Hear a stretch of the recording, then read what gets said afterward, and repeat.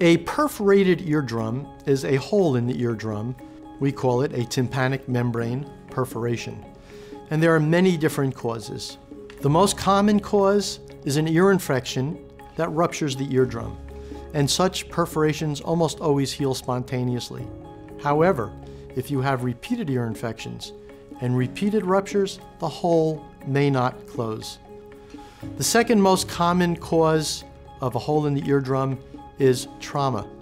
And this can be direct trauma from using a Q-tip or sticking a foreign body in your ear, or from being hit over the ear. So sometimes if someone is slapped over the ear, pressure will push through the eardrum. Whenever your eardrum ruptures, you should immediately seek medical attention, particularly if you're having any dizziness associated with this. A ruptured eardrum will usually cause some degree of hearing loss. Many ruptured eardrums will heal spontaneously, and they should be given some time to heal.